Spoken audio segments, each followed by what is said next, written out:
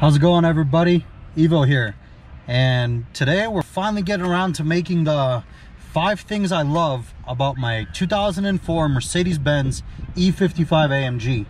Kind of a mouthful, but at least it's not like the new ones where it's Mercedes AMG GLE 63S Coupe blah blah blah. But yeah, so we're gonna start this video with obviously 1 through 5. These are in no particular order. These are just the 5 things I love about it, so it's not like number 1's the best, number 5 is the worst. Doesn't matter. It's just in terms of to keep it organized, I put them in order. So yeah, let's go ahead and start with number 1. All right, going ahead and getting started with number 1 on this list is the looks of the car. So anybody that doesn't know, the E55 is part of the W211 chassis of Mercedes-Benz, which is the E-Class chassis, which ran from model year 2003 all the way to 2009. 2010, it is the W212, the newer E-Class, and then before 2003, it's the W210, which is the previous generation. So 2003, 2009, and it had a mid-cycle refresh in 2007, which we'll get to in a second. But mine is a 2004, which means that it is pre-facelifted. So obviously my particular car has the upgraded, facelifted E63 front bumper and E63 rear taillights, which I'll throw in a picture of what the car looked like originally. And also I'm gonna show you guys what mine looks like with the upgraded bumpers and the taillights, which is a very popular upgrade to these cars. But what I wanted to talk about is that when I say the looks of the car, I want to stress just how discreet and under the radar this car looks originally. So you guys know all these new, the new E63, the new generation, the S-Class, all them, you could tell it's an AMG. It looks aggressive. It's got, all these vents and all this stuff.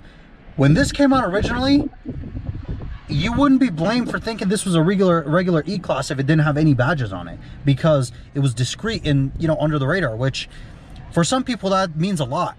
Because think about it, and I mentioned this when I first got the car, when I mentioned that I had to repaint it. What's going to be more discreet? A car that looks like every other car in the Mercedes lineup, like from 2004, this looks like a base model E-Class. If I take the badges off, unless you know what you're looking at, any regular person wouldn't be able to tell this is an AMG. Or the new cars, which look like they're, all this aggressive, the aero and the vents and everything, which they look amazing, don't get me wrong. But the way this car looks and designed, you could never tell this car's packing a supercharged V8 making 470 horsepower just by looking at it. Obviously mine has been modified. I've got a carbon fiber, front lip and rear, rear diffuser and whatnot. But regardless, when this car came out originally, also in 2003, this was the fastest production sedan. And I'll get to that in the next part, because the next part actually involves, that part. But regardless, the way this car looks, this is by far my favorite E-Class Mercedes has ever made. And yeah, you can say the 210 or the 124 or the bulletproof ones, and they're fantastic cars. But they don't look as good as this car, in my opinion. This thing, I think Mercedes hit the nail on the head when they designed this car. It's discreet, it's subdued, it looks amazing. And when you get into it, when you rail it, it goes like a freight train. So that's going to segment us into the second thing on this list, which number 2 on this list is the engine. Now, for anybody that, and I'm not here to say, oh, you don't know anything about this car, no. This car, when it came out in 2003, it used the regular 5-liter Mercedes engine, which is the M113, which is the 5-liter that makes about 302 horsepower from the factory.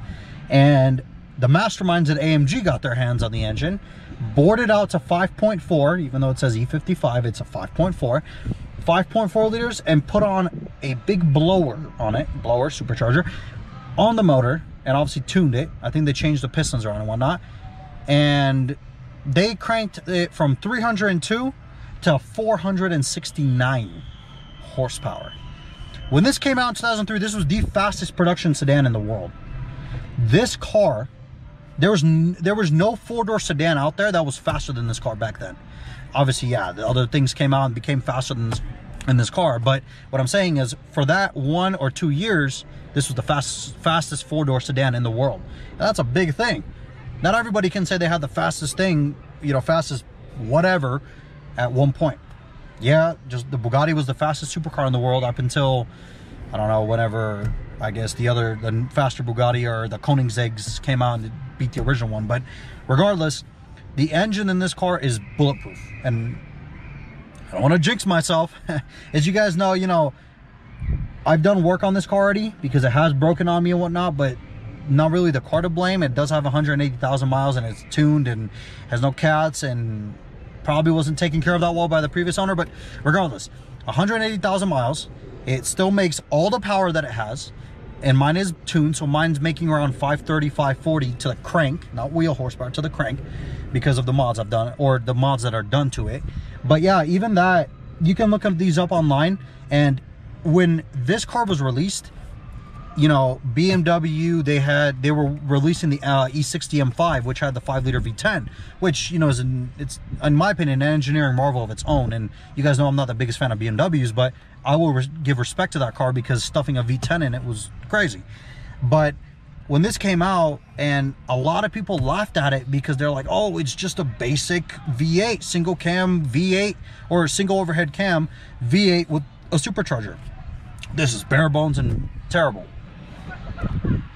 There are more of these on the road probably now than those E60 M5s, because all those engineering marvels I mentioned on the E60 M5, the Vanos, the rods, the engine, you know, in general, they don't last very long because of the way they're designed. Which, again, not trying to throw any hate towards BMW people.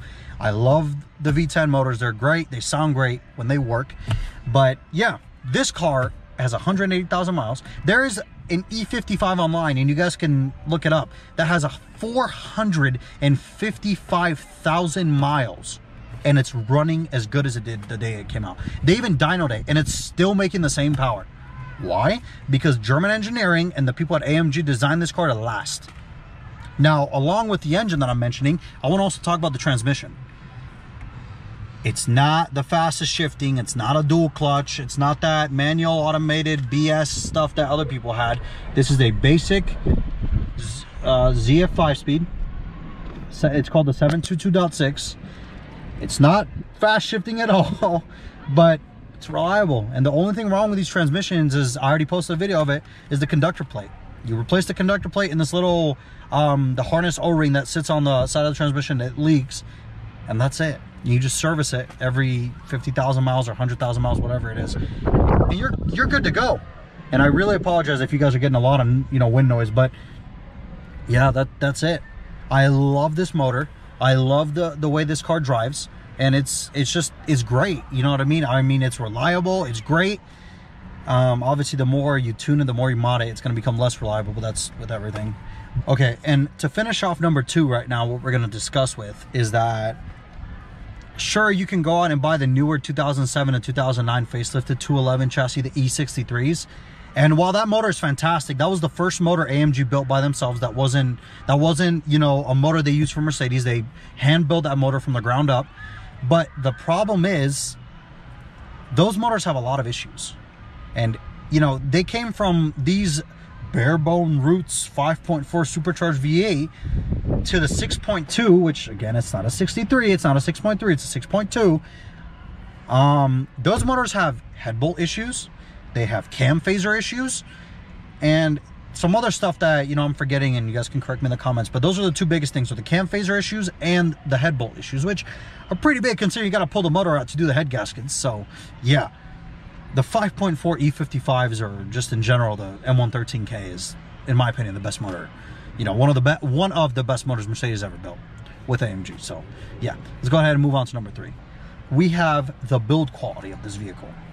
Now, before you start typing in the comments, oh, but Evo, this is all plastic, and this, and this, and this. Shut up, okay? Shut up. Because, oh, did not mean to turn that on. This, compared to the pre-facelifted W212, is miles ahead of the build quality. These are actual door panels. When you open this and you close it, it feels like an actual solid door. The 212s, while they're great cars and they have the great, you know, 63 motors, oh yeah, they're not, you know, the best build quality. So yeah, So as I was saying, sorry about that little interruption, the build quality between this and the newer 212 E-Class is night and day. This car is so much better in my opinion. And yeah, sure, it's not as sound as the 210, the one that came before this, because those are tanks. I mean, you know, those literally are like, that was the prime of Mercedes build, was the late 80s, or just in general pre-2000 was when the Mercedes was building the highest quality of cars that they ever have. I mean, you know, the Mercedes 142 S-Class was so overbuilt that they lost money on most of them. So yeah, but I'm just gonna, you know, that's what I want to mention, is that these cars, a lot of people also consider this to be the last E-Class that was, you know, well built. Aside from, you know, the new ones are fantastic cars, like I've said. Even the 212 is a fantastic car, I love them, but you notice that Mercedes cheaped out on sections of those cars, whereas in this car, yeah, sure, it has, you know, plastic here and, you know, here and whatnot, or here, but it looks quality, and it is, because it may be plastic, but it hasn't broken in the 180,000 miles or the 17 years that somebody's driven this car. It was built well. It's a quality, you know, part, and it's the cars are fantastic. For any of you that have ever driven, it doesn't even have to be an AMG. A 211 chassis E320, E320 CDI, E350, E320 Blue Tech, or E500 or 550 or AMG, you guys know what I'm talking about. You guys know the build quality of these cars is fantastic. Mercedes definitely knew what they were doing when they built them, and it just, you know, kind of sucks that they kind of dipped in quality. Obviously, the new ones are fantastic. They've gone way back up, but it kind of sucks that for that period of, from 2010, I guess 11 or 2012, the build quality on the E-Class was kind of shitty. But, you know, they've obviously learned from their mistake. They facelifted a 212 and it became a great car. So, but yeah, we're not talking about the 212. Now we're talking about the 211. So let's go ahead and move on to number 4 on this list. So number 4 on this list that I want to mention is the aftermarket scene for the E55 AMG. So as you guys know, the E55 has, you know, depending on what year they were in, from 2003 to 2006. So mine's an 04. That's about 17 years for somebody to come with an aftermarket. And you may be saying, that's a long time. Well, obviously there's an aftermarket. Well, not on every car, because the previous car I used to have was a 2003 Porsche Boxster S. And the aftermarket, while there was some, it was, one, very expensive, and two, it was very hit and miss with that car, because not a lot of people modified them, which, give or take. But the E55 has a great following, whether you're getting a tune from Eurocharged, VRP, Race IQ, which I have the tune on this car from Race IQ, and I'm very happy with it. There's a massive aftermarket scene, and the parts aren't gonna destroy your bank account. I mean, a decent blower pulley and tune setup is going to run you about $600. That's for quality parts. Sure, you can get some Chinese parts off eBay, but I wouldn't recommend that unless you want the motor to go kaboom. So yeah, intake systems, exhausts, modifying the internals of the engine, doing anything to these cars is fantastic. You know, it's not expensive. It's not gonna blow your bank. It's not, you know, gonna cost you an arm and a leg like some of the other cars out there. Like the M5s, just to maintain the E60 M5 is gonna probably destroy your life and destroy your bank account, and probably, if you're married, get you divorced, and you're gonna live in a trailer home. But no, I'm kidding. But yeah, you know, compared to that car, this car is like a Toyota compared to the E60 M5, and the way to, you know, maintain it. And the aftermarket scene. The aftermarket scene for this car, like I've said, is insane. You can find exhausts from a lot of companies. Borla, Magnaflow. I think not Makeshift. I think Krapovich might make exhaust for this car too. A lot of companies make exhaust for these cars, and you can find good parts. I mean, long tube headers, short, or just, you know, mid-length headers, D-cats or performance cats, anything you need, you can find it for this car. They even sell a tune for the transmission. You know what I mean? Or you can even modify them. You can put a 6-speed manual in this car. And now that's very rare. There's only a couple of them out there, but it's doable. People have done it. And I think it costs like $7,000 or $8,000, which it's a lot of money, but compared to some other cars that, you know, they don't even, you can't even do that. So yeah, the aftermarket scene for these cars is amazing. If you buy one of these and you're going to want to modify it, you won't be disappointed with, you know, the options that you have on which way you want to go. Me personally, this is my daily driver, so obviously I'm not gonna, you know, go crazy 700 horsepower. You know, I'm making a decent 530, 540 to the crank, and I'm pretty happy with the way the car performs. It's very quick, you know, my standards, very quick. Throttle response is great. The car moves great. Go ahead and I want to move on to number 5. So number 5 on my list is probably the one that, you know, you guys are gonna be like, oh, what are you kind of talking about? Well, I want to talk about the support for the E55 AMGs. These cars have a cult following all over the world. And this is kind of, you know, segues to the previous thing where I mentioned the aftermarket scene. But there are forums on Facebook, forums on Ben's World, forums on everywhere. You can look anywhere, you can find help. If you're getting into these, you shouldn't be intimidated, being like, oh, I don't know anything about Mercedes. That's okay.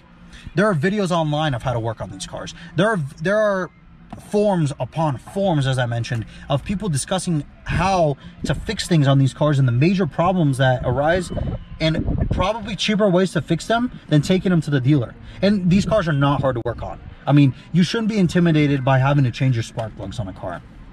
You know, these are pretty basic. Anything on this car, oil change is pretty easy to do. Even servicing the transmission isn't hard. You know, you can all do this with a couple of jack stands in your driveway. And that's kind of what I want to talk about, is that the status and the following that these cars have, and I guess the 211 E63s as well, but more the 55s, people love these cars. I mean, people, you know, they're supportive of each other as well. And the reason I'm saying that is because if you guys watched my 5 things I hate about my Porsche Boxster, if you own a Boxster from the early 2000s, or just a Boxster or Cayman in general, there's a lot of people out there that drive 911s that look down on you. Oh, you didn't buy a real Porsche, you bought a Boxster. So what? You don't get that with these cars. With these cars, you have an E55 AMG or you have an E500. Nobody's going to come up to you and be like, oh, you drive a basic E500, I have an AMG. No, that doesn't happen. Everybody supports, you know, the 211 chassis because it's a great chassis and it's a fantastic community to be a part of. So if you really are thinking about jumping into one of these, and I'm kind of, you know, I'm going to say a couple things, but I'm going to leave the rest of this for the video review that I'm actually going to do on this car, which will be coming soon. If you're thinking about one of these, go ahead and do it. I mean, obviously drive it first, but go ahead and do it. These are great cars. The community is great. The aftermarket is great. The reliability is there. They're great cars. I mean, genuinely. And, you know, if you ever got stuck on something, all you do is just type on the forum, hey, everybody, you know, I have so-and-so, I'm working on this, I don't know what to do. And within minutes, you were going to get a response from people that know what they're doing. You know, they're going to be like, hey, check this out, do this. Or you have a problem that you can't figure out, go ahead and ask it on the forums. Somebody is bound to have the same problem. They're right there to help you. Sure, you're going to have a few bad apples where they're going to be like, oh, you know, figure it out or something. But most of the time, everybody's fantastic. You know, all the people out there will help you. They won't bring you down. They will help you achieve, you know, or fix your car or whatever. So I know this is a little bit of a longer video, but I want to thank you guys all so much for watching this video. Well, next week we're going to be talking about the 5 things I hate about this car, which it's kind of hard because I love everything about it. But yeah, so 5 things I love. This video, 5 things I hate, is going to be coming next week. So I want you guys all to have a great day. Go ahead and click the subscribe button. Go ahead and like this video. Let me know in the comments if you guys have a 211, whether it's an AMG or basic E320. I don't care.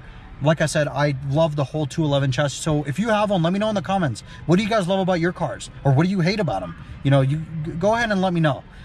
Thank you guys. You guys all have a great day, and I'll see you guys in the next video.